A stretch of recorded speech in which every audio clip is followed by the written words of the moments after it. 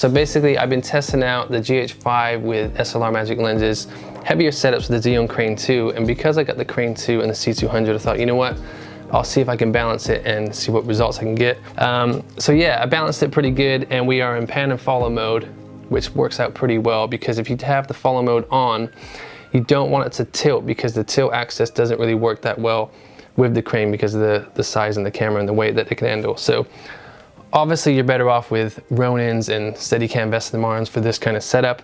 But if you already own the CRANE2 and you want to know what it looks like. Okay, so first off, apologies for the terrible footage. One, it's raining, and two, I don't have the camera for very long, so I don't have much time to set up any shoots with the gimbal. But as you can see, as much as this gimbal is amazing, the C200 is just, one, it's a bit too heavy to do any tilt. And as you can see, it's just too heavy, so you get too much vertical bounce, which is a shame because a single gimbal and the C200 with the autofocus could be a match made in heaven. What I'll do now is for people that have this setup and they want to test it with the C200 or cameras like that, I'll show you how I set up and how I got the best results, so let's check it out. Okay, so as we know, this is your typical kind of setup with the C200. We got the side handle here, we got the monitor bracket that goes on the top, and then obviously your monitor is right here. So that's your typical setup. So to get it on the gimbal, we need to take the monitor off, the top handle off, and the side handle off.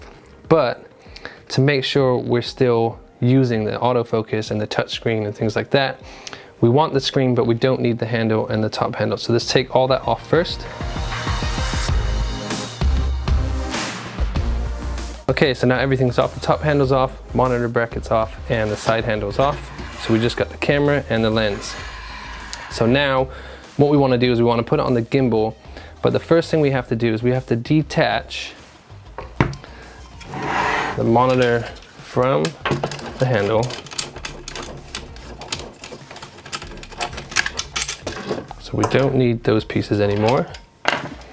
But we also need to detach the monitor from this bracket, and you don't have to worry about taking that off because you're not going to mess up any wiring or anything like that because there's no wiring involved. So it's just this piece here. Now this piece we can put somewhere safe out of the way. Now what's great is we still need the bolt, so keep the bolt with the piece that you just took off, and this piece, lucky enough, has a perfect spot on the CRANE2, which I'll show you now. So to make this a bit faster for you guys here is I want you to put this axis all the way to the back and this axis all the way down, and put this one just about the middle for now. And what you want to do first is attach the monitor first and then the camera, and then balance it. Don't put the camera on first and then balance it, because when you put the monitor on, it's just going to set it all off again. So first of all, monitor on the gimbal, which lucky enough, as I mentioned, goes right there perfectly. So we have to put the monitor upside down, because if we have it upright, it sticks into the camera and it just messes up the balance even more. So we want to go in there.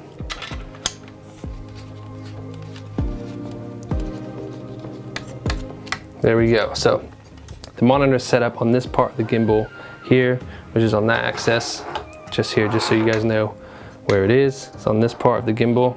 You set that up. Now we'll put the camera on. Don't worry about balancing it just yet, because we need to connect this wire from the monitor. So it just goes into the usual spot. Make sure the arrow is facing up. There we go. Monitor is connected. Everything's right. And there we go. So we're balanced, ready to go. We'll turn it on. Camera's on, monitor is on. We can still access the touchscreen when we want to touch focus as we're running around with the gimbal. And as mentioned, keep it in pan and follow, because you don't want it to tilt on you. And you need to make sure, just on the side here, that we flip the mirror image, because obviously your monitor and your viewing is upside down. So once that's done, you're pretty much golden and ready to go. So basically I got good news and bad news. So if you want the C200 on the ZHIYUN Crane with heavier lenses like the 18-35 or the 16-35 L series, it's not gonna work. But I took those lenses off and I just put the cap back on the front. Unfortunately, I don't have any pancake style lenses, but this was like a rough test with it. And with no lens on, so tricking it as if there's like a pancake lens on there, it now tilts very well, so which means the vertical bounce would probably be less.